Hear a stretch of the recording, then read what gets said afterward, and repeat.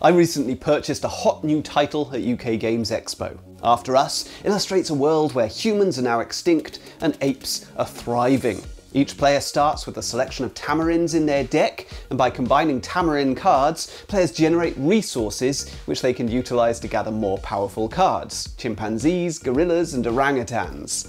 And as their decks grow, players' turns are more and more productive, eventually generating victory points. When one player achieves the victory point target, they win the game. After Us is a beautifully illustrated, intriguing new deck building game. And it's not the first, not by a long shot. In fact, there are currently over 4,000 such games listed on the Board Game Geek database, and the genre didn't even exist before 2007. In this video, I'm going to explore the enduring popularity of the deck building genre and unpick the design decisions made by innovators in this space. I'm Adam Porter. I'm a game designer from Wales, and on this channel I like to dip into specific genres and try to pinpoint the core elements frequently used in these games. If you like what I do, please subscribe, comment and share the video. Are there any aspects of gaming which you just love, even though they aren't strictly speaking part of the gameplay itself?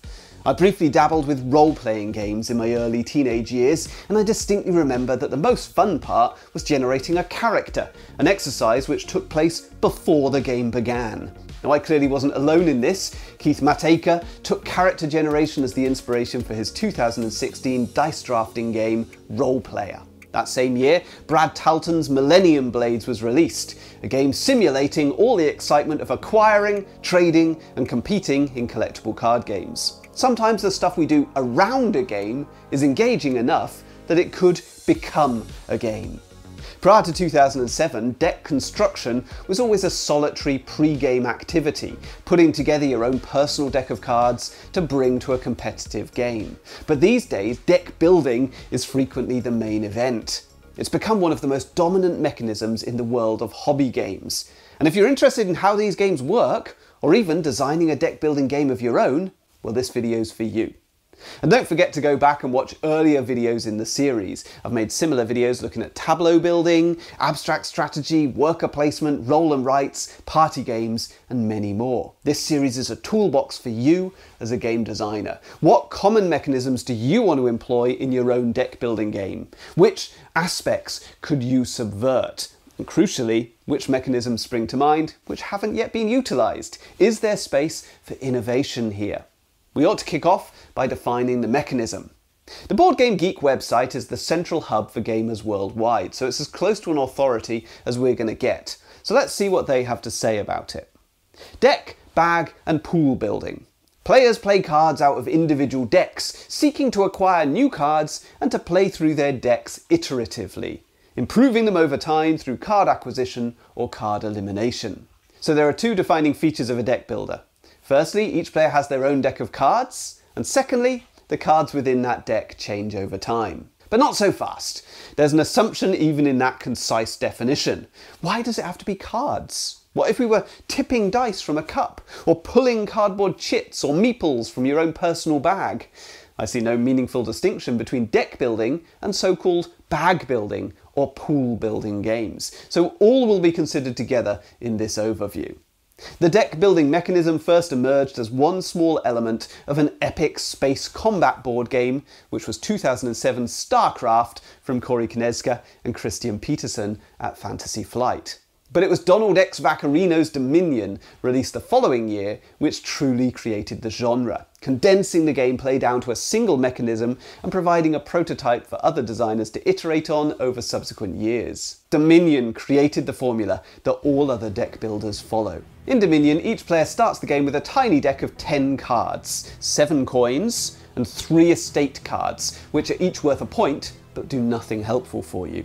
At the start of your turn, you draw 5 cards from your deck, initially a mixture of coins and useless estates, and then you spend your coins to purchase a better card from the market.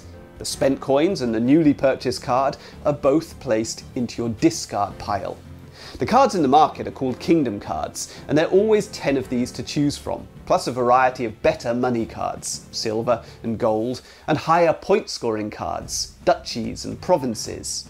In each game, a different selection of cards is used, with a vast number of possible combinations. The selection in any given game is static. The same cards are available to all players and they never change.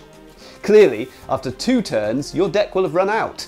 At this point, your discard pile is shuffled and that becomes your new deck. But now, those exciting, powerful kingdom cards have been incorporated into your deck, allowing you more and more options as the game progresses. The kingdom cards might award you more coins to spend, or allow you to chain card effects, or purchase multiple cards from the market, or they might generate you victory points. As your deck improves throughout the game, you can afford to buy even more powerful cards, eventually culminating in purchasing the high-scoring provinces. When these have all gone, the game ends. At this point, each player will have a substantial deck of cards full of all sorts of exciting additions, but it's the victory points we care about, so we total these up and the highest scorer wins. Other game makers were quick to spot the enormous potential of Vaccarino's invention.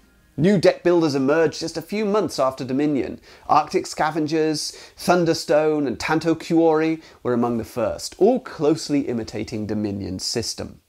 In this video, I'm going to discuss 10 features that you might want to consider if you're designing your own deck building game, and show you loads of great examples of the genre if you're simply here for the ride. But before we get stuck in, there's a brief message that I want to share with any designers watching. This video is sponsored by Launch Tabletop. Now, I recently used their Launch Lab print-on-demand service to create my own flip and write game, and the results were incredible. Everything from the box, to the cards, to the pad of player sheets feels every bit as high quality as a professionally published game. Indeed, the quality is higher than many games that I've purchased for my collection. This is a prototype for pitching to publishers, but frankly, I'm reluctant to let it go. I'm totally hooked on it. Fortunately, if you order more copies of your game, the prices drop, so I'll be picking up a few more copies of this one to share. If you fancy making your own professional quality game, visit launchtabletop.com and use the discount code ADAMINWales for a 20% discount. Launch Lab ships games worldwide, and mine have always arrived about 3 weeks later, which is an incredible turnaround time. And now, back to the video. Dominion was a slick product. Gameplay was smooth and Vaccarino's choices were smart. There were no rough edges and everything seemed exactly as it should be. There was, however, one element of Dominion that the majority of subsequent deck builders quickly abandoned: the static marketplace. And that brings me to the first of my 10 considerations for designers of deck building games. Deck building games have a degree of randomness related to the frequent shuffling and drawing cards blindly from a deck. Now, Dominion mitigates the randomness somewhat by providing an unchanging pool of cards to purchase throughout the game. This gives players a roadmap. In Dominion, you can essentially plan your strategy as soon as the kingdom cards are revealed, before you've even taken your first turn. There's relatively little player interaction in the game to disrupt your plans, so this makes for a very strategic game, but it's not a very dynamic system. You essentially pick your path in the early turns, and then you watch the game play out. One of the first innovations in the post-Dominion designs was the introduction of a dynamic system for the marketplace. 2010's Ascension distinguished itself from the early deck builders by providing a marketplace where the available cards change on every turn. When one card is purchased, the market slot is filled by drawing another card from the market deck. This system has a lot of advantages. It makes the game considerably easier to set up and pack away, it uses less table space, and it makes for an engaging, unpredictable experience. The downside of the dynamic marketplace is that it adds further randomness to an already pretty random system. Taverns of Tiefenthal uses a mixture of static options, so cards which are always available for consistency, and a constantly shifting selection of cards for variety. A similar mechanism is used in Clank and Mystic Vale and many other deck building games. Later designs have attempted to find a middle ground between the static market and the river system, with a variety of intriguing marketplaces. After Us is unusual in that the cards you purchase are drawn unseen from the top of a deck. You know roughly what you're going to get. Gorillas tend to increase the rage track, mandrills frequently generate victory points, orangutans tend to create energy, and chimpanzees copy abilities. But the specific card that you're purchasing is unknown. In Super Motherlode, each player has their own personal marketplace, which only they can access, forcing players to pursue divergent strategies. Your personal market contains 4 stacks of cards which are unique to you. Each stack is ordered such that the cards get more expensive as you purchase cards of that type. In Quest for El Dorado, each pile in the market has only 3 cards, and when the pile is emptied, the next player to access the market selects a new pile of 3 cards to introduce in its place. Clank introduces card abilities which activate when the card first enters the market, and others which have an immediate effect when a player purchases a card. Futst is a tiny early deck building game from Welsh designer Tony Boydell. In this game, cards are auctioned off to the players who make blind bids with their existing cards to buy upgrades for their deck. Despite these various innovations, neither the static marketplace of Dominion or the dynamic system from Ascension have become outdated or obsolete. 2018's Quacks of Quedlinburg uses a system very similar to Dominion's, with a variety of abilities selected during setup and remaining available to all players throughout the game. Of course, whichever system you use, card balance should be at the forefront of your mind when designing a deck building game. All cards don't need to be equally powerful, but their cost should reflect their power. Or perhaps powerful cards should come at a reduced cost, but carry a sting in their tail. They give you loads of great actions, but they sneak a less positive card into your deck when you use them, or they add a punishing token into your supply. Deck building is inherently a solitaire exercise. That is to say, the mechanism is not dependent on multiple players being present at the table. Friday by Freedom and Freeze is an example of a game which is only playable by a solo player. Nonetheless, most deck building games are multiplayer experiences, so what purpose do the other players serve?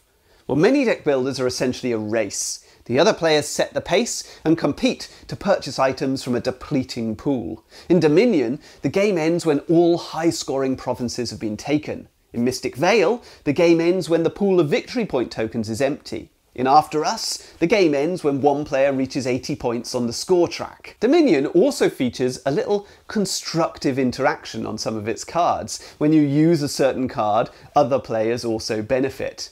But the most common form of interaction in a deck builder is destructive. And this is fairly muted in Dominion. Certain card actions will gift curse cards to other players, and curses are wholly bad. They're worth negative points, they don't do anything. They just clog up your hand. But Dominion doesn't allow you to target specific players. If one opponent gains a curse, then all opponents do.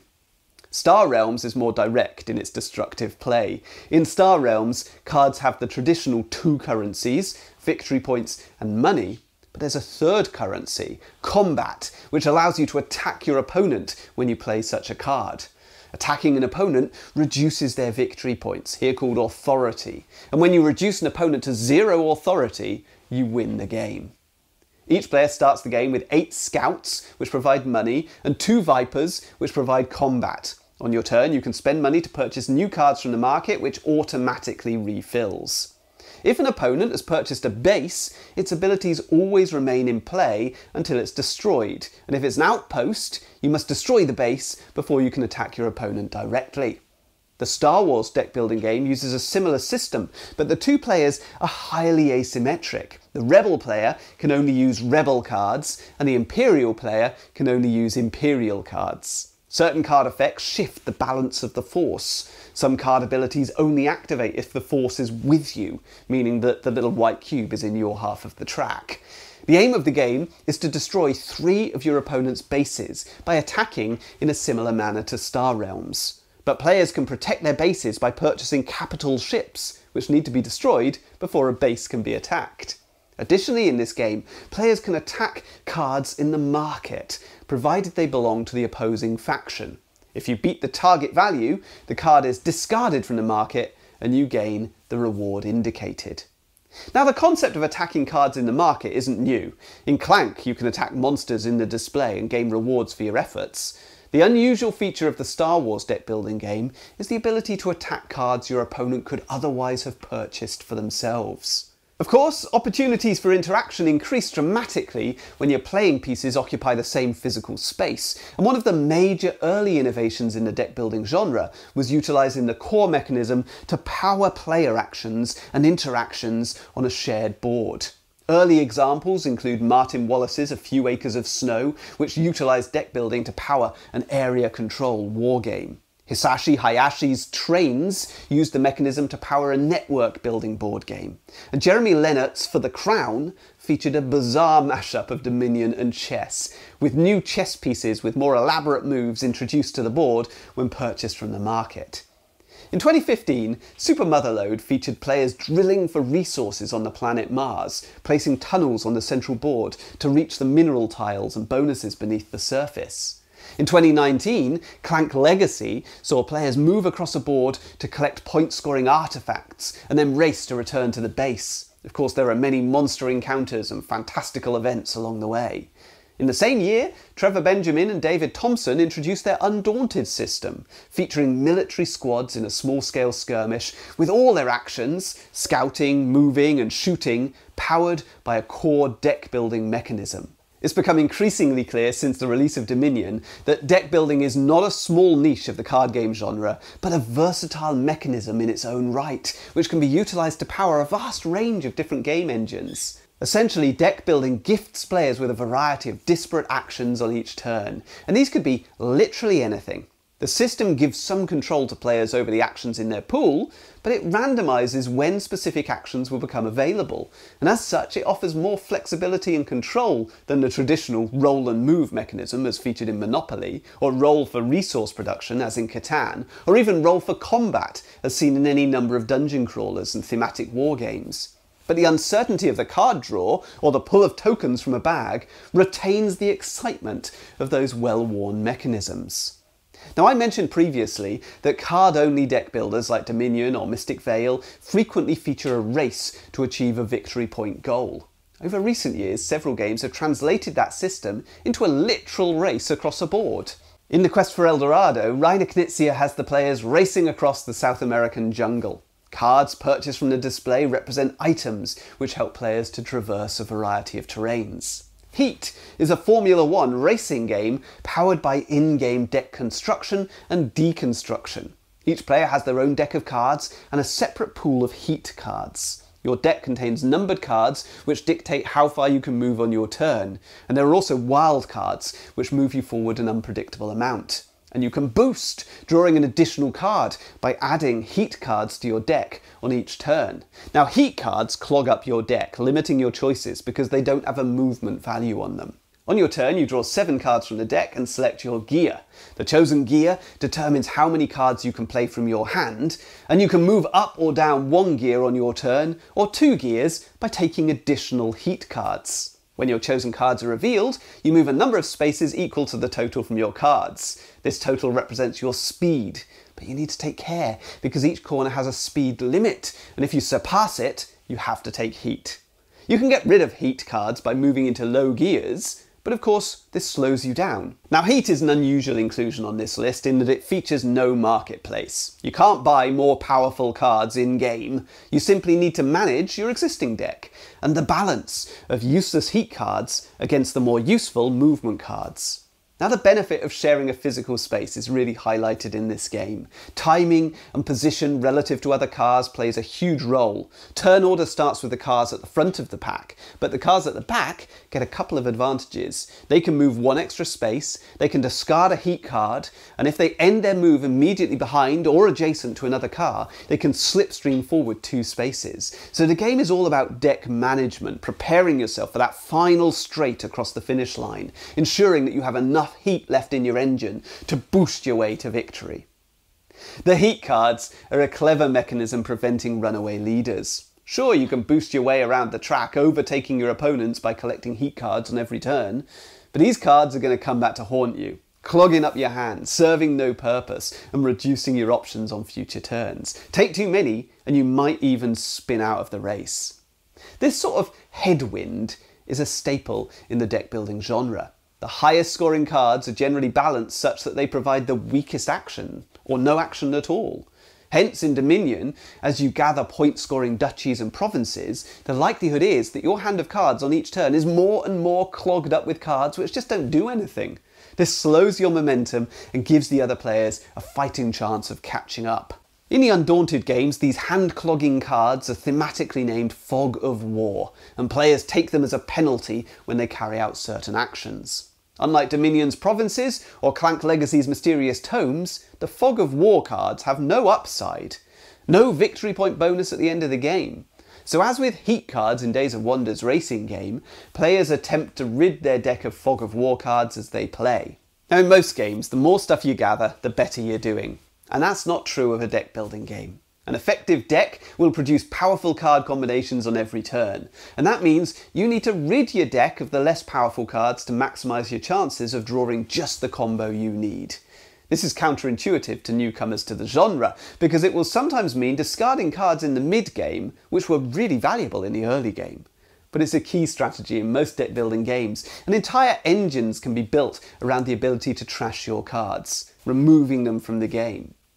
After Us has a neat system for trashing cards, an ability which appears to be a core focus for the Guerrillas. When you play a Guerrilla card creating an appropriate action combination, you can advance on your own personal rage meter, and when you reach a certain point, you can spend rage to trash a card from your hand. And doing so generates the reward showing in the top corner.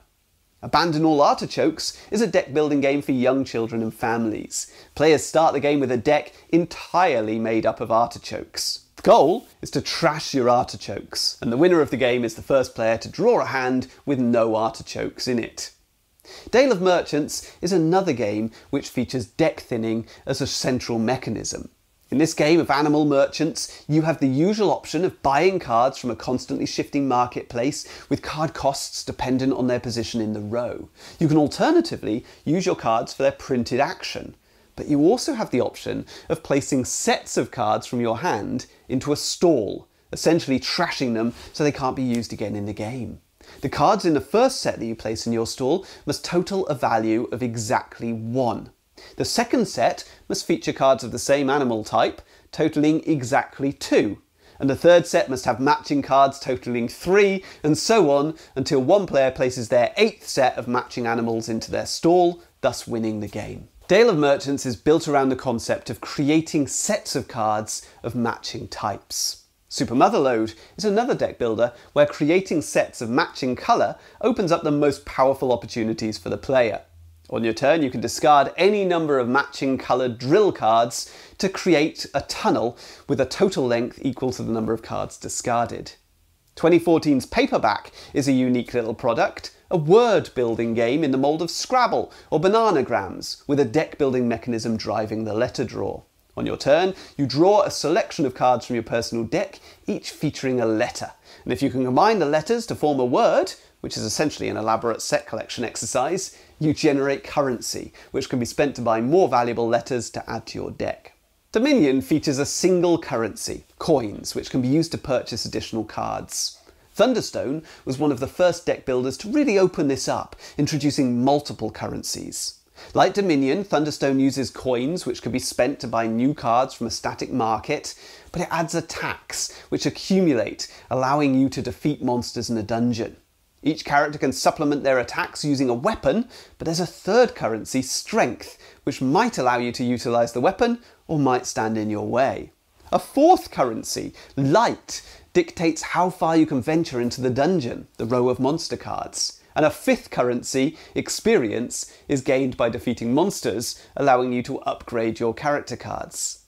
Many recent deck builders use multiple currencies. In Living Forest, the left side of each card has a series of icons, each of which powers a different action.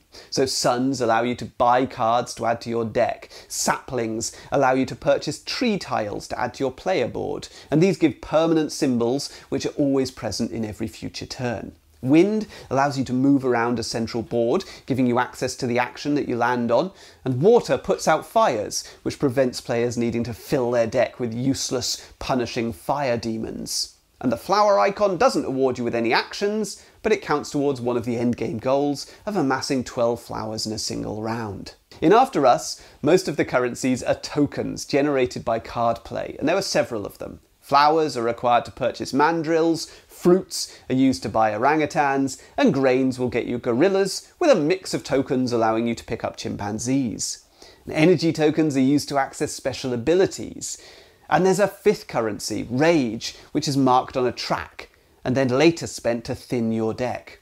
After Us is also notable for the manner in which these currencies are gathered. Players combine cards to create closed boxes, icons, which dictate which items are gathered or which resources can be traded for more powerful alternatives. The effect of using tokens and tracks to record currency, rather than limiting players to that showing in their hand at any given time, is that the currency accumulates over multiple rounds. You don't have to spend it immediately. And this changes the flow of the game substantially, allowing you to hold off on purchasing items on one turn in order to save for a bigger purchase later, something which isn't possible in most deck builders. Early Dominion sets didn't allow players to carry items over from one turn to the next. Each turn started with a fresh card draw and an entirely new set of options. Duration cards were introduced in the second Dominion expansion, Seaside. Now, duration cards are not discarded at the end of your turn like other cards. They remain in play until they've been activated, at which point they're discarded. Some deck builders do, however, allow you to hold on to as yet unactivated cards from one turn to the next. This is true of Heat, where you can choose freely how many of the cards you wish to retain in your hand and how many to discard. It's true of Super Motherlode, where only your activated cards are discarded. And it's true of Dale of Merchants, where you have to spend an action if you want to discard any unused cards from your hand. Mystic Vale's Veil cards are another example of an enduring effect. When purchased, these cards are not added to your deck, but placed in front of you and present on every future turn. Most are passive, simply scoring victory points at the end of the game, but others do have effects which can be applied on every turn after the Veil card is purchased. In this way, the Veil cards function similarly to the trees gathered by players in Living Forest. Now, there's no doubt that Living Forest was heavily influenced by mechanisms used previously in Mystic Vale, most notably in the push your luck mechanism at its core. In most deck building games, you draw a consistent number of cards on every turn, sometimes adding additional cards through card effects. But in Living Forest and Mystic Vale, you can draw as many cards as you like, so long as you don't go bust. In Living Forest, you receive 2 actions per turn, for example, purchasing a card or moving on the central track. You go bust when you draw a third solitary creature into your hand. Now, this has 2 effects. It prevents you from drawing more cards, and it reduces you to a single action. Of course, there are cards you can purchase which counter the solitary creatures. Adding gregarious creatures to your deck allows you to draw more solitary creatures without going bust.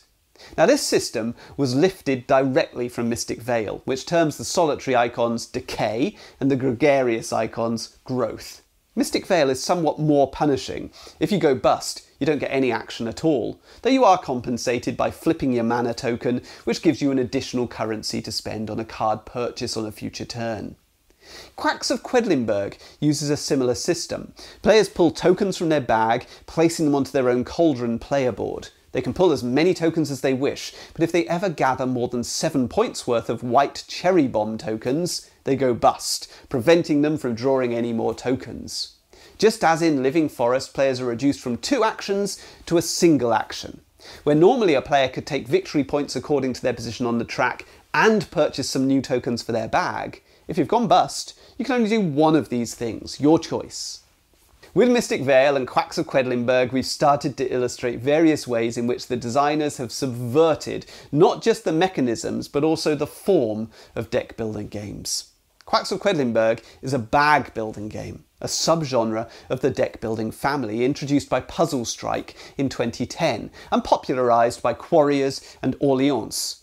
In essence, a bag building game is near identical to a card-based deck builder, but the smaller components open up new angles to explore, such as placing tokens onto tracks and allowing for much larger hands. And you don't need to waste time endlessly shuffling cards.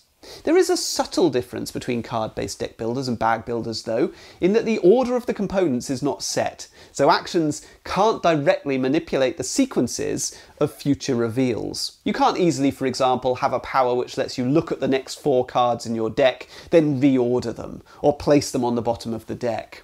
In Quacks of Quedlinburg, players attempt to progress as far as they can along their track on each turn by pulling tokens from the bag without going bust. One fantastic innovation in the physical form of this game is the fact that the tokens remain the same in every game, but the powers of these tokens alter based on the tiles selected at the start of the game. Hence, every game plays differently without the vast number of cards required for a traditional deck builder. Clank's headline feature is that it combines deck building with an element of bag building. Certain cards in a player's deck generate clank cubes, thematically representing an adventurer making noises which might awaken the dragon. Whenever a dragon icon enters the market, the dragon attacks. All clank cubes which players have generated are added to the dragon's bag, and they're mixed with the harmless black dragon cubes, and then a number of tokens are drawn out of the bag equal to the dragon's current rage value. If a cube of your colour is drawn from the bag, then you take a wound, and taking too many wounds will end your game prematurely. Black dragon cubes are not returned to the bag after an attack, so throughout the game the danger cranks up as the dragon's rage escalates, increasing the number of cubes drawn, and the chances of drawing a cube of your own colour increases as the harmless black cubes decrease in number. 2011's Quarriors was the first to combine dice with the deck building mechanism. Players each have a bag filled with dice, which are rolled, and the results determine which additional dice you can purchase and add to your bag. The system was later refined and reimagined as the collectible dice game Dice Masters. These dice pool building games are not seen as frequently as the traditional card-based deck builder, but there have been a number of iterations over the years. In Tom Lehman's Cube, players each start the game with 5 identical white dice. On your turn, you roll your dice and you use the results to generate actions, swapping dice with new dice from the supply, re-rolling dice, or adjusting dice to show a different face. Alternatively, you can place dice into your dice tray to form combinations which match the available spell cards. These are worth points at the end of the game. So throughout the game, players trade dice for new dice, upgrading their pool and forming combinations to claim victory points. Roll for the Galaxy is a more complex dice pool building game, again designed by Tom Lehman. Each round, all players simultaneously roll their entire pool of dice and then allocate each of them to the 5 possible phases. When all players' selections are revealed, all of the selected phases happen in order. In the Explore phase, players can select tiles to put under construction, or simply take galactic credits. The Develop and Settle phases allow you to place dice onto tiles under construction, to eventually bring them along with their effects into your tableau. And when you bring a new world into your tableau, it will bring a new die with it. The Produce phase allows you to place dice as goods onto planet tiles in your tableau, and the Ship phase allows you to sell these goods for galactic credits or victory points.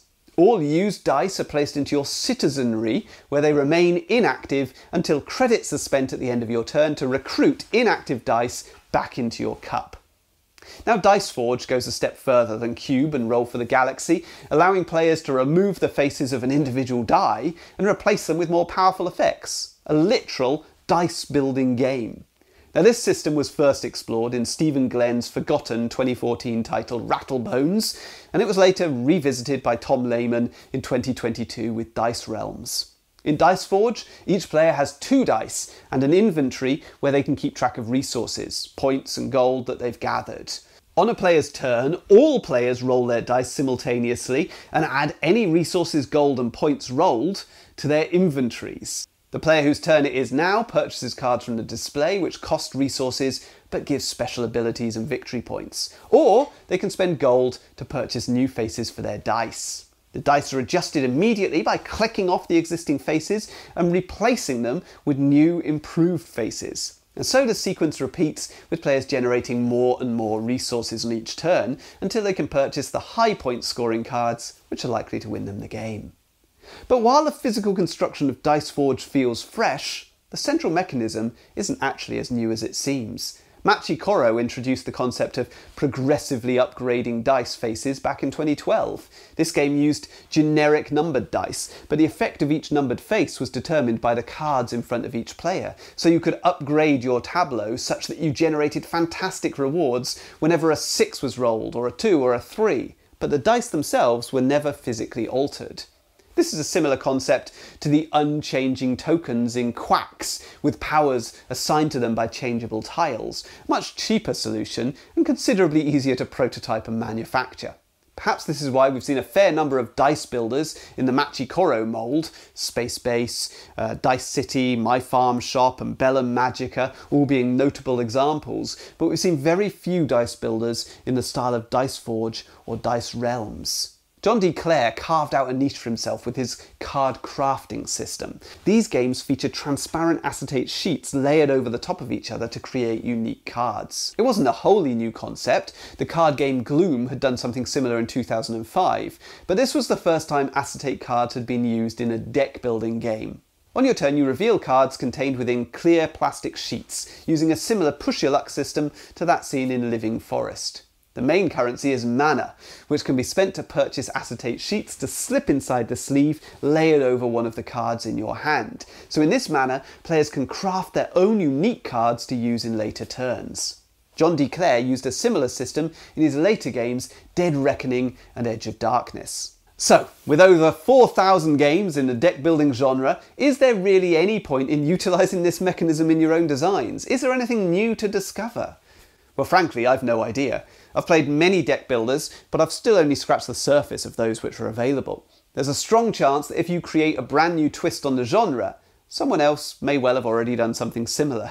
But the chances of them having done it in exactly the same manner as you, with the same theme, in the same form, with the same focus and balance, are vanishingly small. Deck building is an incredibly versatile mechanism, and it doesn't need to be the core of your game's system. It might just power one aspect of the game, balanced by other mechanisms, as we've seen recently in Lost Ruins of Arnak and Dune Imperium. So where are you going to start with your deck building design? Could you experiment with the form? We've seen bag building, dice pool building, dice and card drafting, and even a combination of the above in Clank. So what else could you throw in a bag and pull out again to create a fresh experience? Perhaps you'd like to start with a theme that interests you.